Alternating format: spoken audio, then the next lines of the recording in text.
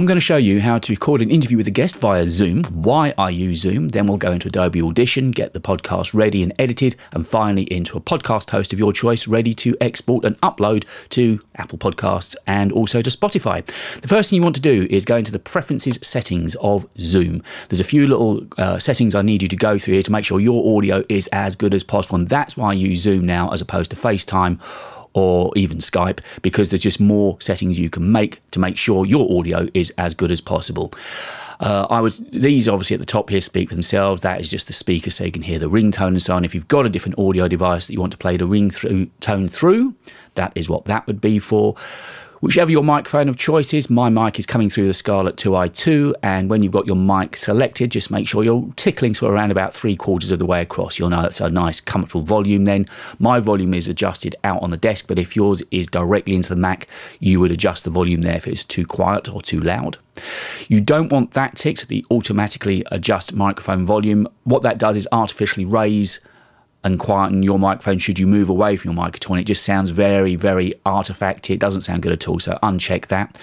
Here you want to go for the lowest setting possible of background noise. Your background noise should be pretty good if you're in a reasonable studio or reasonable environment, so go for the low setting there.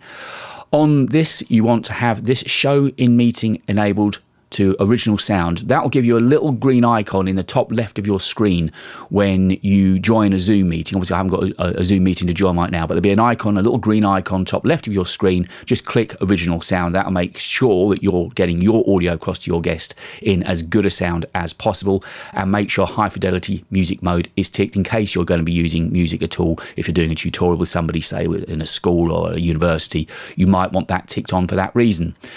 Automatically join audio. Yep, you don't want to have that embarrassing thing when, you know, they can't hear you. You're on mute, so automatically join computer with audio when joining a meeting.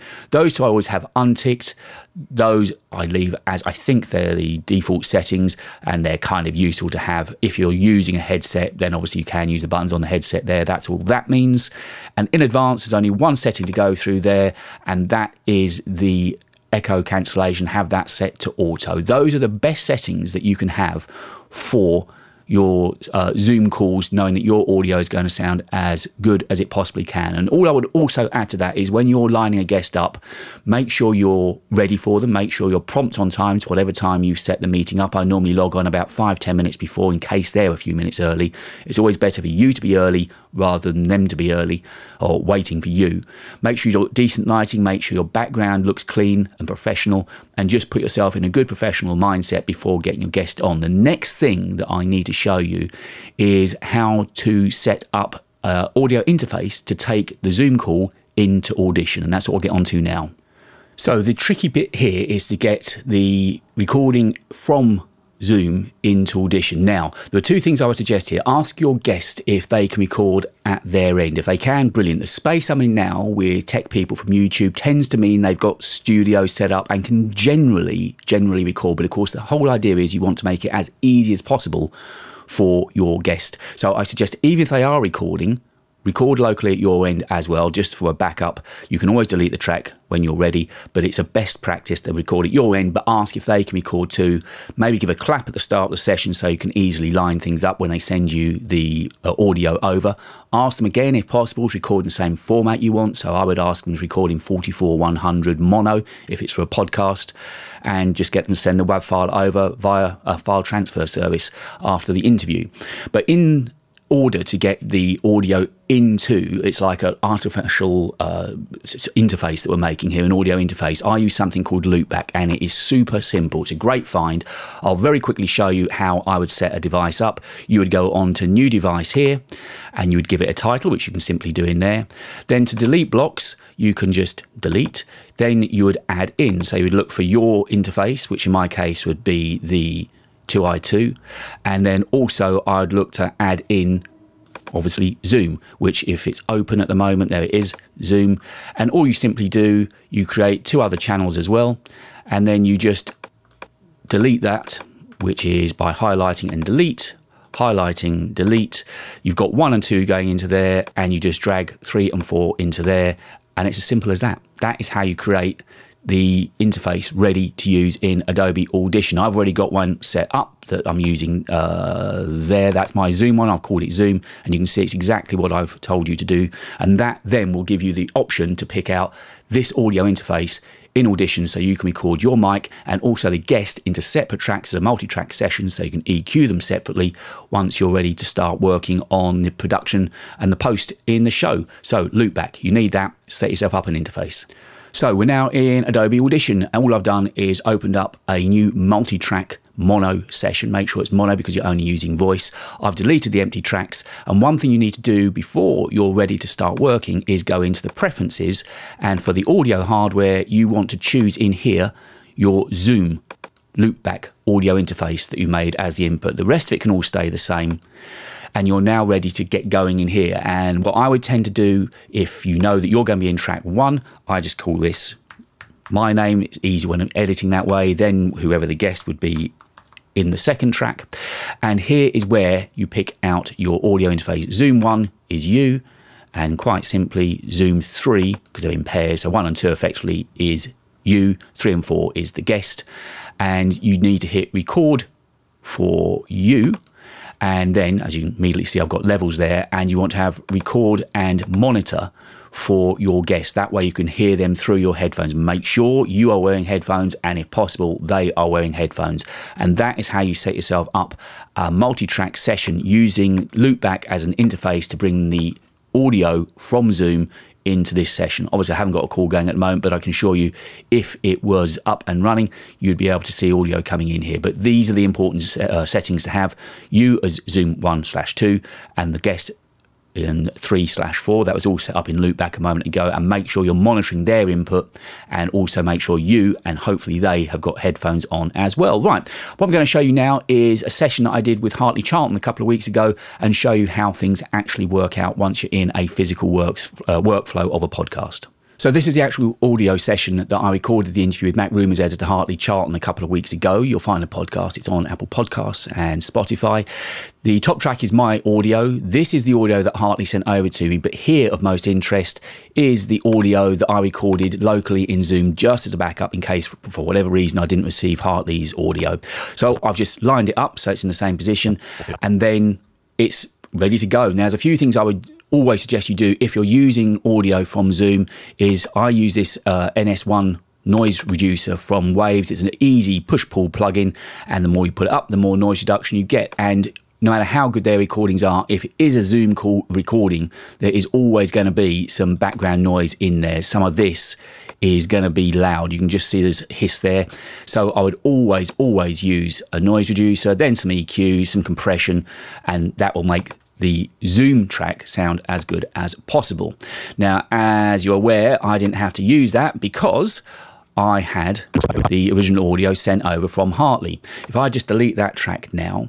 Oh, one thing I wanted to show you actually, on here, if we pick out, say, Hartley's track, there's a great little trick which you'll find under diagnostics in Adobe Audition where you can strip silence. So you can go through presets. They've got one for podcasts, and you can go through and it will scan and it will put markers in all of here, and you can split all or you can delete all. So if you just split all, there you go, it's now ready. You could hit delete and all of the silences have gone. So any background noise that was there in theory should go, and it's pretty good. It's pretty good at the AI. It picks up where the speech is. You can go through and tweak it so it's individually set for every recording, but to be honest, it works pretty well. So the other thing you would do then to get this ready is I would select all of the audio. I've got a shortcut with Z for match clip now to -23 to make sure they're at the same audio level. Once you've done that and it runs through, it's a case then of exporting this part out. This is the interview then that is ready. Again, I've got a hotkey that I've got under F, and that will now save this session out. I'll save it as a wave, and I'll make sure it's 44/100 32-bit mono, which is fine. It's going to go wherever you choose for it to go. You can obviously choose the location you're going to put it in, and that then would export your interview out ready just to polish up, put some top tails on, some beds of music, and ready to go. So once you've exported that out, which I won't bother doing now because it just takes too long, you've got that file, then it's a case of opening yourself up another audio session, and I'll show you what to do then. We're almost at the end of it now. So this is now the penultimate phase of getting the podcast ready. All I've done here is dragged in the mix down of the interview that we just made. This is my bed of music that I use at the intro and outro, which you've heard, I'm sure, many times. This is an intro and outro I recorded of me just welcoming Hartley onto the show, and again at the end thanking for being on the show. I've got music top and tail. I've used Essential Sounds to mark this as music, and I'm going to duck it against speech. You can see I've got the speech bubble there, and I just lined up all the clips I need, and then once I'd finished with the intro here, then it was just a case of welcoming Hartley onto the show. So it's a very warm welcome to, and that is how everything goes. Make sure once again that everything is mixed down to the same loudness of -23. That's important to do here. And right now, when you've got the beginning of your show ready, and you can see at the end of the show exactly the same, me thanking Hartley, and the outro music with ducking on again, using the same Essential Sound technique I just mentioned to you a moment ago. You would export that out by selecting all of it. As you know, I've got the hotkey of F. I would then bring that down, and this is going to be your podcast files. So the important thing now is for size of files, and also certainly the podcast host that I use, Podbean, like MP3s. So now it's a case of making sure you select MP3. You want the best quality possible, which will be 320 at 44:100. You would then export that down. That is going to become your podcast file with only a few more things to do. Seems like a lot of stages, but I hope you're with me. This is exactly how I produce podcasts ready to go up. We're now at the stage of creating the final file that I'm going to use on Podbean, which in turn will go out to Apple Podcasts and to Spotify and whichever other platforms you want it to go to. So it's very simple now. All you would do here, once the file is in, this is where you want to match the loudness to the final loudness you want it to go out to the host at. So it used to be -16, which is why I named the podcast -16, but you would just drag your file into here.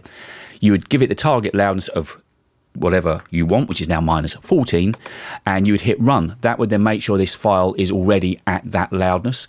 And you would then begin going through, adding in, I normally add my website in here for copyright, but add in all these fields. A date's good. Metadata, the more metadata you can add, the better. It will help your podcast get found. And you need to add artwork, which you can do to an MP3 file, not to a WAV file.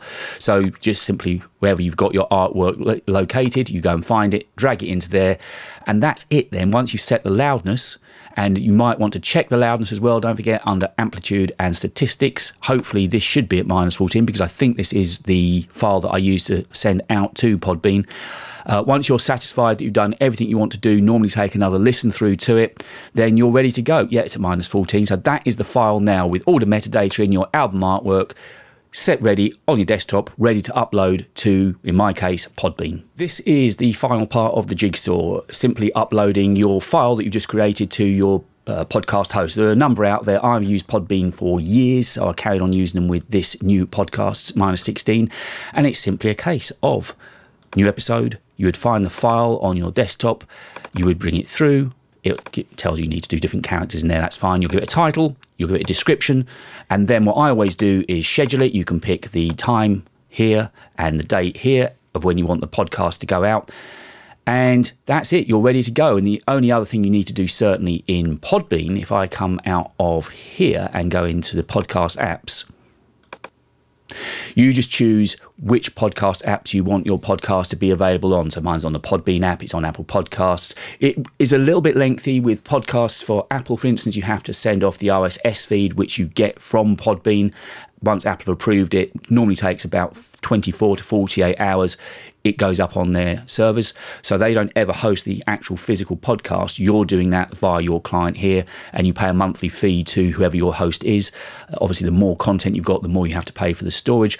So mine goes up onto Amazon, onto Spotify, goes out onto all of these other ones that I've approached to make sure all the green ticks you can see there, I've made sure that my podcast is available on. And it all goes, also, once it's on Apple Podcasts, goes out onto Overcast as well, which I know is a very popular podcast player on iOS devices, and I think it's also on Android as well. So that is it. That is everything you need to know about how to approach a guest, recording a guest, getting the audio in from Zoom into Audition, how to mix and master something in Audition ready for export, how to export the file to -14 LUFS to go out to your podcast host, and then uploading it via your podcast host, in my case Podbean here, and sending it out to all the different players. That is it. That's all you need to know. There's a little bit of work involved, but once you get into a workflow, it's not that hard. The main things I would always suggest are ask if your guest can record at their end.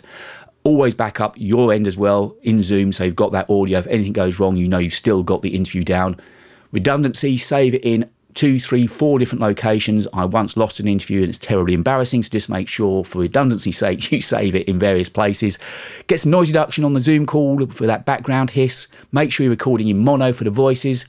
And that is it. That's everything you need to know. I hope it's helped. If there's anything else you want to know about how to record and get good sound on your guests for podcasts, then get in touch with me. You know where you can find me. I'm over on Twitter, dtalkingtech. You can email me or go over to the website, which is talkingtechandaudio.com. Hope you enjoyed it, and I'll catch you on the next one.